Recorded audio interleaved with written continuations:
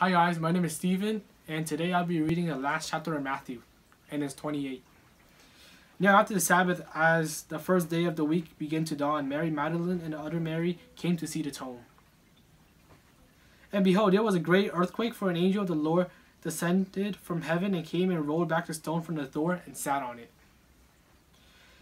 His countenance was like lightning, and his clothes as white as snow, and the guards shook for fear for him, and became like a dead man.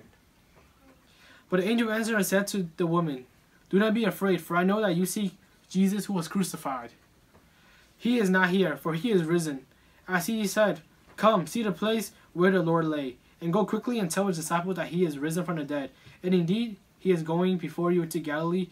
There you will see him. Behold, I have told you." So they went out quickly from the tomb with fear and great joy, and ran to bring his disciples words. And as they went to tell his disciples, behold, Jesus met them, saying, "Rejoice!" So they came and held him by the feet and worshipped him. Then Jesus said to them, "Do not be afraid. Go and tell my brethren to go to Galilee, and there they will see me." Now while they were going, behold, some of the guards came into the city and reported to the chief priests all the things that had happened. When they had assembled with the elders and consultants together, they gave a large sum of money to the soldiers, saying, "Tell them his disciples came at night and stole him away while we slept. And if this come to the governor's ear, we will appease him and make you secure." So they took the money and did as they were instructed, and this saying is commonly reported among the Jews until this day.